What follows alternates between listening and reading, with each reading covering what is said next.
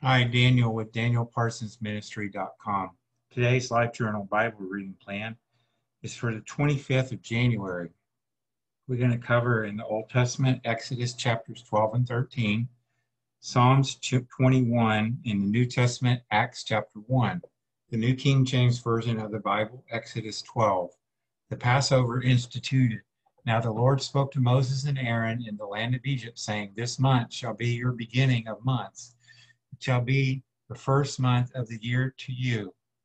Speak to all the congregation of Israel, saying, On the 10th of this month, every man shall take for himself a lamb, according to the house of his father, a lamb for a household, and if the household is too small for the lamb, let him and his neighbor next to his house take it according to the number of the persons. According to each man's need, you shall make your count for the lamb. Your lamb shall be without blemish, a male of the first year. You may take it from the sheep or from the goats.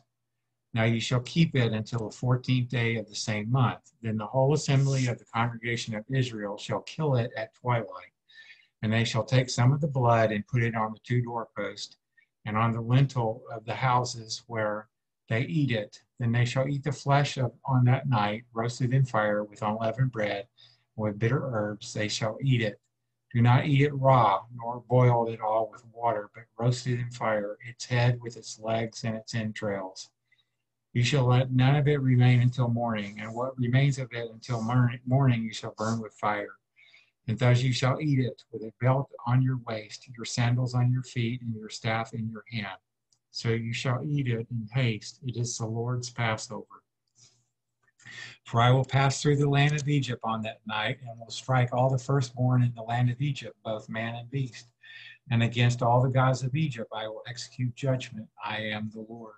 Now the blood shall be a sign for you on the houses where you are. And when I see the blood, I will pass over you, and the plague shall not be on you to destroy you when I strike the land of Egypt. So this day shall be to you a memorial, and you shall keep it as a feast to the Lord throughout your generations. You shall keep it as a feast by an everlasting ordinance. 7 days you shall eat unleavened bread. On the first day you shall remove leaven from your houses, for whoever eats leavened bread from the first day until the seventh day, that person shall be cut off from Israel. On the first day there shall be a holy convocation, and on the seventh day there shall be a holy convocation for you. No manner of work shall be done on them, but that which every one must eat, that only may be prepared by you. So you shall observe the feast of unleavened bread, for on this same day I will have brought your armies out of the land of Egypt. Therefore you shall observe this day throughout your generations as an everlasting ordinance. In the first month, on the 14th day of the month at evening, you shall eat unleavened bread until the 21st day of the month at evening. For 7 days no leaven shall be found in your houses, since whoever eats what is leavened, that same person shall be cut off from the congregation of Israel, whether he is a stranger or a native of the land. You shall eat nothing leavened. In all your dwellings you shall eat unleavened bread. Then Moses called for the elders of Israel and said to them, Pick out and take lambs for yourselves according to your families, and kill the Passover lamb. And you shall take a bunch of hyssop, dip it in the blood as it is in the basin, and strike the lintel and the two doorposts with the blood that is in the basin. And none of you shall go out of the door of his house until morning. For the Lord will pass through to strike the Egyptians. And when he sees the blood on the lintel and on the two doorposts, the Lord will pass over the door and not allow the destroyer to come into your houses to strike you. And you shall observe this thing as an ordinance for you and your sons forever. It will come to pass when you come to the land which the Lord will give you, just as he promised, that you shall keep this service. And it shall be when your children say to you, What do you mean by this service? That you shall say, It is the Passover sacrifice of the Lord, who passed over the houses of the children of Israel in Egypt, when he struck the Egyptians and delivered our households. So the people bowed their heads and worshiped. Then the children of Israel went away and did so, just as the Lord had commanded Moses and Aaron. So they did. The 10th plague, death of the firstborn. And it came to pass at midnight that the Lord struck all the firstborn in the land of Egypt, from the firstborn of Pharaoh who sat on his throne to the firstborn of the captive who was in the dungeon, and all the firstborn of livestock. So Pharaoh arose in the night, he and all his servants and all the Egyptians, and there was a great cry in Egypt, for there was not a house where there was not one dead. the Exodus. Then he called for Moses and Aaron by night and said, Rise, go out from among my people, both you and the children of Israel, and go, serve the Lord as you have said. Also take your flocks and your herds as you have said, and be gone, and bless me also. And the Egyptians urged the people that they might send them out of the land in haste, for they said, We shall all be dead. So the people took their dough before it was leavened, having their kneading bowls bound up in their clothes on their shoulders. Now the children of Israel had done according to the word of Moses, and they had asked from the Egyptians articles of silver, articles of gold, and clothing. And the Lord had given the people favor in the sight of the Egyptians, so that they granted them what they requested, as they plundered the Egyptians. Then the children of Israel journeyed from Ramesses to Succoth, about 600,000 men on foot, besides children. A mixed multitude went up with them also, in flocks and herds, a great deal of livestock. And they baked unleavened cakes of the dough which they had brought out of Egypt, for it was not leavened, because they were driven out of Egypt and could not wait, nor had they prepared provisions for themselves. Now the sojourn of the children of Israel who lived in Egypt was 430 years. And it came to pass at the end of the 430 years, on that very same day, it came to pass that all the armies of the Lord went out from the land of Egypt. It is a night of solemn observance to the Lord for bringing them out of the land of Egypt. This is that night of the Lord, a solemn observance for all the children of Israel throughout their generations. Passover regulations. And the Lord said to Moses and Aaron, This is the ordinance of the Passover. No foreigner shall eat it, but every man's servant who is bought for money, when you have circumcised him, then he may eat it. A sojourner and a hired servant shall not eat it. In one house it shall be eaten. You shall not carry any of the flesh outside the house, nor shall you break one of its bones. All the congregation of Israel shall keep it. And when a stranger dwells with you and wants to keep the Passover to the Lord, let all his males be circumcised, and then let him come near and keep it. And he shall be as a native of the land. For no uncircumcised person shall eat it. One law shall be for the native born and for the stranger who dwells among you. Thus all the children of Israel did as the Lord commanded Moses and Aaron, so they did. And it came to pass on that very same day that the Lord brought the children of Israel out of the land of Egypt according to their armies. So now, as I'm pulling up Exodus 13, we go through the Old Testament scriptures once in a year's time, and the New Testament scriptures twice in a year's time. Exodus 13, the firstborn consecrated. Then the Lord spoke to Moses, saying, Consecrate to me all the firstborn, whatever opens the womb among the children of Israel, both of man and beast, it is mine.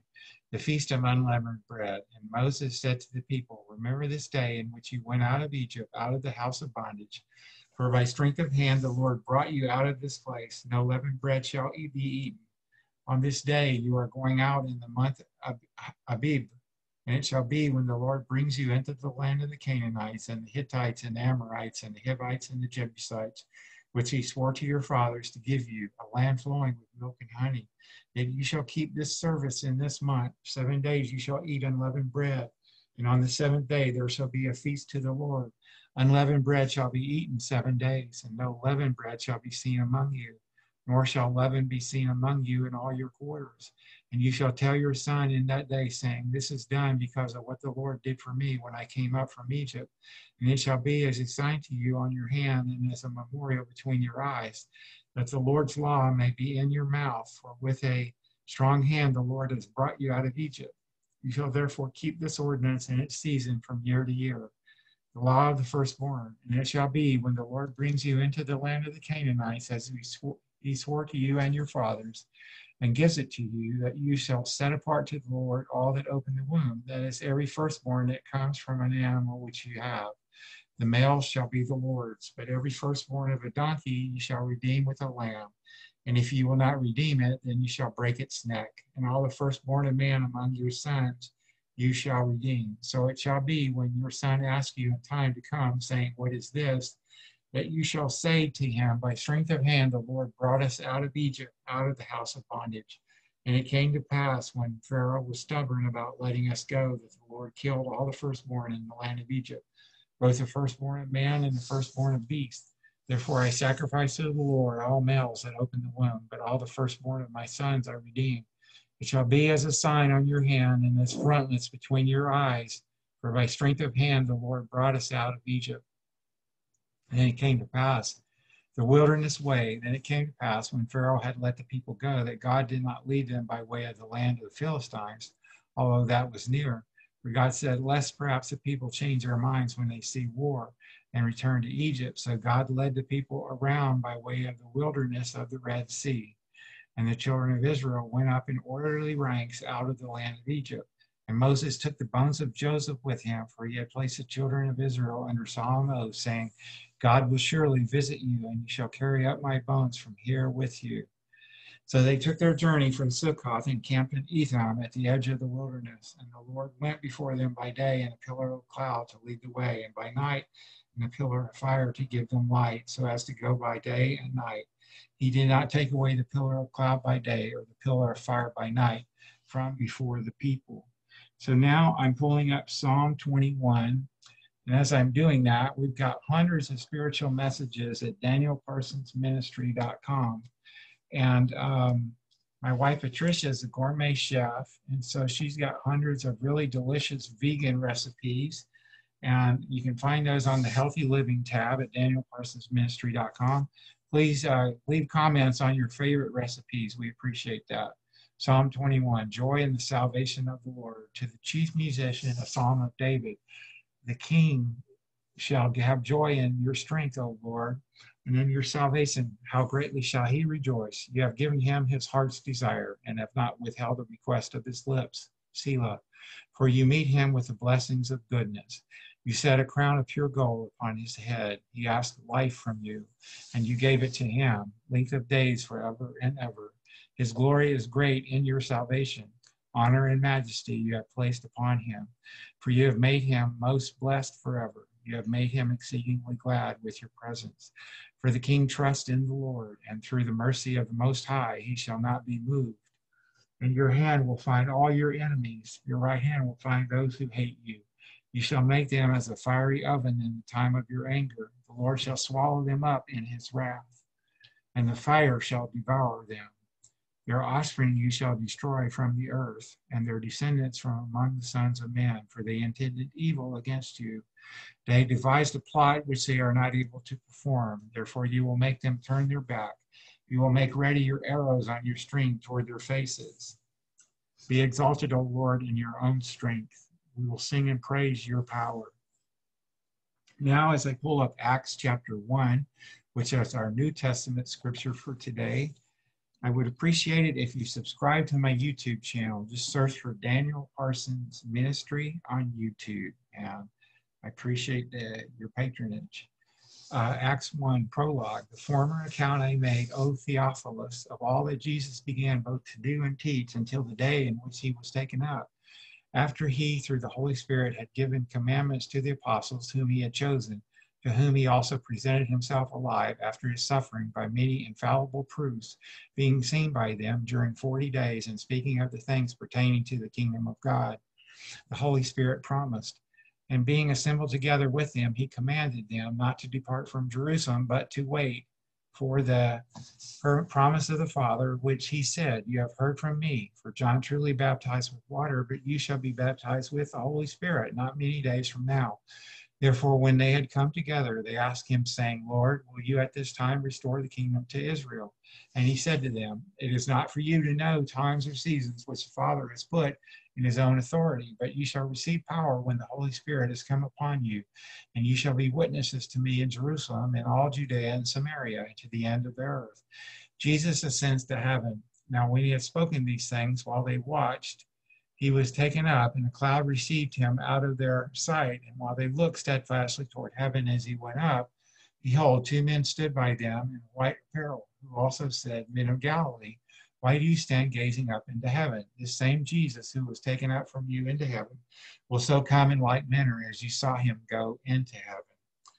The upper room prayer meeting. Then they returned to Jerusalem from the mount called Olivet, which is near Jerusalem, a Sabbath day journey. And when they had entered, they went up into the upper room where they were staying. Peter, James, John, and Andrew, Philip, and Thomas, Bartholomew, and Matthew, James, the son of Alphaeus, and Simon the Zealot, and Judas, the son of James.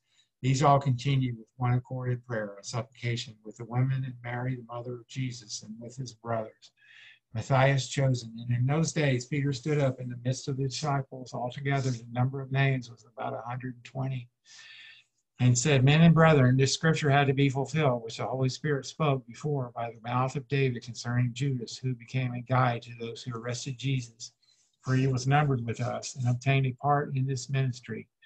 Now this man purchased a field with the wages of iniquity, and falling headlong, he burst open in the middle, and all his entrails gushed out, and became known to all those dwelling in Jerusalem. So that field is called in their own language Akel Dama, that is, field of blood, for it is written in the book of Psalms, let his dwelling place be desolate, and let no one live in it, and let another take his office.